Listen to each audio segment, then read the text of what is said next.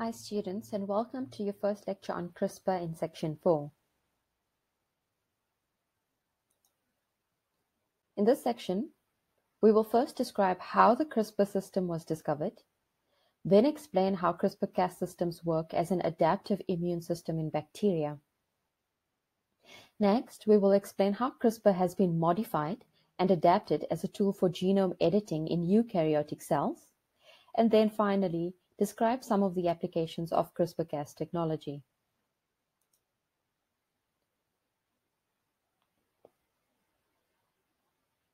So let's first talk about the background.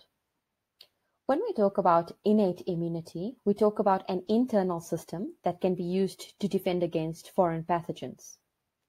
So innate immunity is an internal system, and restriction enzymes, which were first discovered in bacteria, are a form of innate immunity. The restriction enzyme coding sequences are fixed, and therefore protein structure remains stable for long periods of time, and so these don't change very rapidly. However, when we discuss adaptive immunity, we talk about a form of immunity that can change or adapt when exposed to new or different pathogens. So, for example, vaccines allow people to adapt to new viruses, as we as humans have an adaptive immune system. CRISPR was first discovered when scientists were investigating bacterial immunity. And CRISPR is a form of adaptive immunity that evolved in bacteria. The CRISPR system has now been manipulated and developed into a tool for genetics and molecular biology research.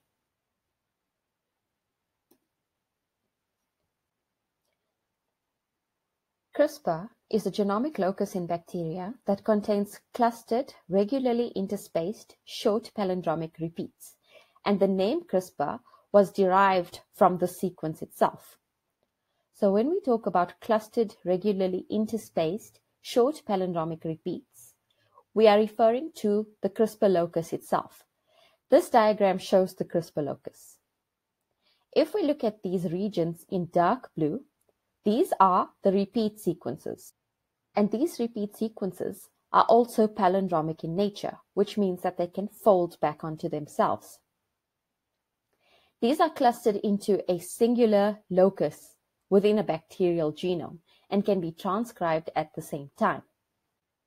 These CRISPR loci have been identified in 40% of bacterial species and in 90% of archaea, which we know is another type of prokaryote. Now let's discuss the nature of these repeat sequences.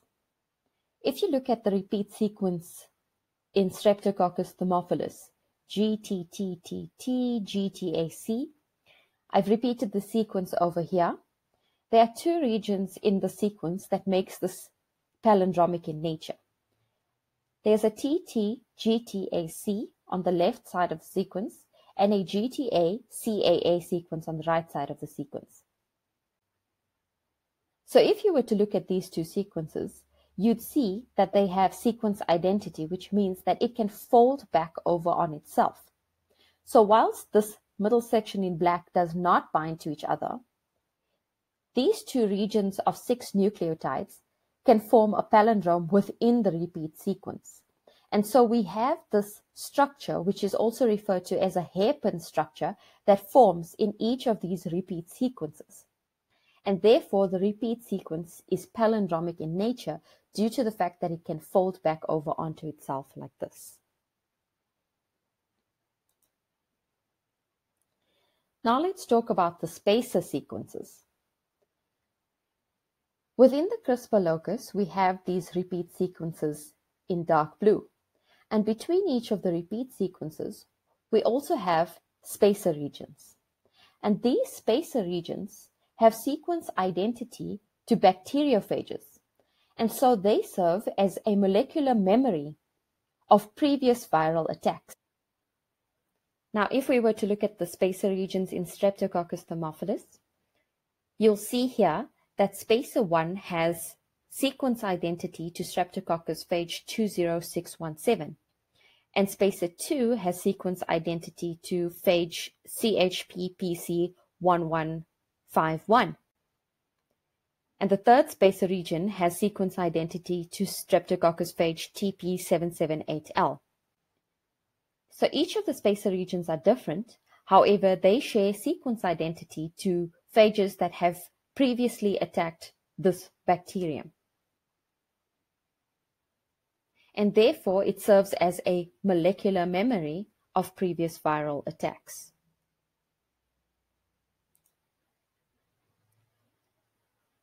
So how were CRISPR systems first discovered? This bacterium, Esthamophilus, was exposed to a specific phage. And some of the bacterial cells that survived were able to become resistant to that same strain of the bacteriophage. However, they were not resistant to other phage strains. The resistant bacteria had new spacer regions within their CRISPR loci, and the spacer regions contained an exact sequence match to some of the phage genome for the strain of the bacteriophage that they were exposed to. Deleting these spacer regions in the bacteria, CRISPR locus, led to these strains becoming susceptible to the bacteria again.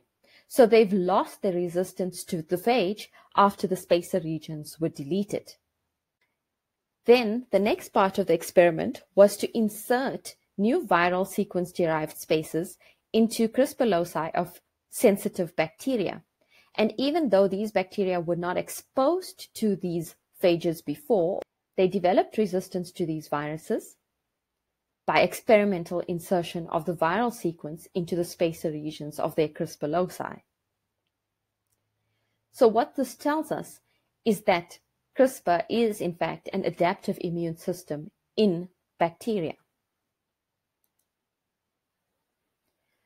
How does CRISPR work? So the mechanism of CRISPR is an RNA-guided destruction of invading DNA. In addition to the RNA, adaptive immunity is also dependent on a set of CRISPR-associated genes, and these are called Cas genes. These Cas genes encode Cas proteins, which have DNase or RNase properties. And so the Cas proteins are able to cleave invading DNase or RNase from foreign viral particles.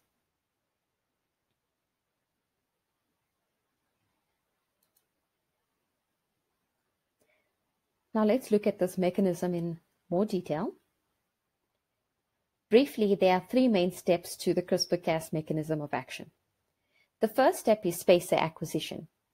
So that's acquiring the spacer regions from infecting viral or phage particles. The next step in this process is CRISPR RNA biogenesis. So the CRISPR locus would have to be transcribed.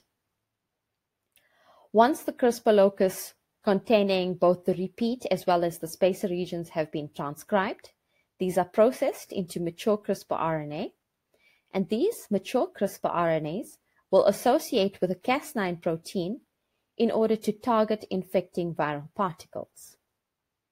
Now let's look at these in more detail. The first step, which is spacer acquisition, involves cleavage of phage DNA. So the phage would infect the bacterium and insert its DNA into the bacteria. Phage DNA would be cleaved by Cas9 enzymes into smaller fragments, and these small fragments that it's cleaved into are called protospacers. These protospacers are then inserted into CRISPR loci to become new spacer regions. So the first step, spacer acquisition, involves acquiring or being infected by a phage. Phage DNA is then cleaved or chopped up into smaller pieces and incorporated into the CRISPR locus. After they are incorporated into the CRISPR locus, the repeat sequences are duplicated so that each spacer is flanked by two repeat regions. Spacer acquisition therefore involves acquiring or incorporating these spacer regions into the CRISPR locus. The next step is the CRISPR RNA or CRRNA biogenesis. CR biogenesis or CRISPR RNA biogenesis involves transcription of these spacer and repeat regions. The promoter will first bind to a sequence within the leader region, and the remaining portions in dark blue and light blue are then transcribed into long RNA transcripts. So here we have a long CRISPR RNA transcript, and this is called pre-CRISPR RNA. The pre-CRISPR RNA is then processed further by cleavage somewhere in the middle of these repeat sequences. And so what we end up having is a mature CRISPR RNA, which contains a spacer region, a full spacer region, flanked on either side by portions of the repeat sequence.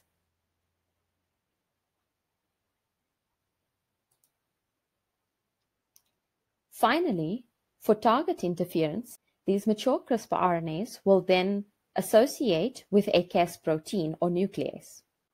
Once CRISPR RNAs associate with the Cas protein or Cas nuclease, this complex is then involved in targeting viral DNA in order to neutralize viral infection. And this summarizes the mechanism of adaptive immunity in prokaryotes.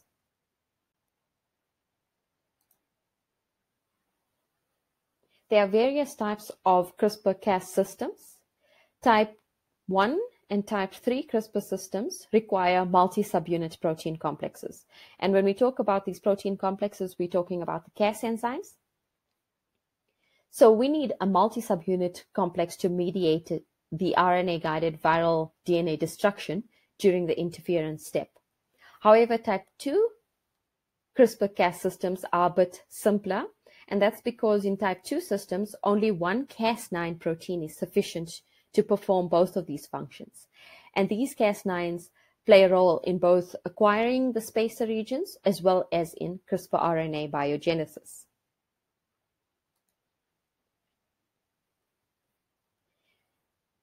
During spacer acquisition, Cas9 is able to cleave the invading viral DNA. And Cas9 selects protospacer sequences that are flanked by a protospacer adjacent motif, or a PAM motif. A PAM motif is defined by the sequence 5' to 3' NGG. Now, N can stand for any nucleotide, and we have a GG dinucleotide. So these protospacer regions are selected by Cas9 only if they have an NGG motif. Once the protospacer, which is the infecting viral DNA, has been cleaved, a Cas1 and Cas2 complex integrates these spacer regions into the CRISPR locus within bacterial DNA.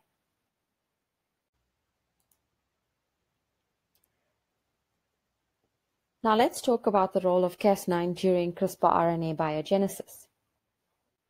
The tracer RNA is a non-coding RNA that's called transactivating CRISPR RNA. Tracer. These transactivating RNAs or tracer RNAs will bind to a repeat region in the CRISPR RNA.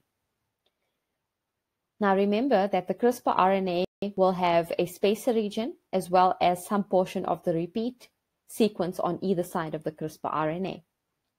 And when the tracer RNA binds to the CRISPR RNA, it can be recognized by a Cas9 protein. And this Cas9 protein will then associate with the CRISPR and tracer RNA. Due to the fact that the tracer RNA forms these double-stranded RNA regions, an RNA such as RNase 3 can recognize this and cleave this double-stranded RNA. And so now what we'll have is multiple Cas9 proteins containing both CRISPR and tracer RNA. And these form what's called a ribonucleoprotein complex. So now that we've formed the ribonucleoprotein complex with the CRISPR RNA and tracer RNA, it can now be used for target DNA interference. Within the Cas9 protein, there are two nuclease domains, the HNH domain and the RUVC domain. So when this ribonucleoprotein complex comes into contact with viral DNA that has sequence identity with the CRISPR RNA, it will then bind to the viral DNA particle. The H&H domain will then cleave the strand of viral DNA that's complementary to the CRISPR RNA, and the RUVC domain cleaves the other strand, the non-complementary strand. Also, this Cas9 enzyme will only cleave the viral DNA if the target viral particle is adjacent to a PAM sequence. So the PAM motif has to be present in the viral DNA in order for the enzyme to cleave that sequence. And that's why the spacer regions have to have a PAM motif as well. So we've spoken about CRISPR RNA and tracer RNA forming a complex that's required to bind to the Cas9 enzyme.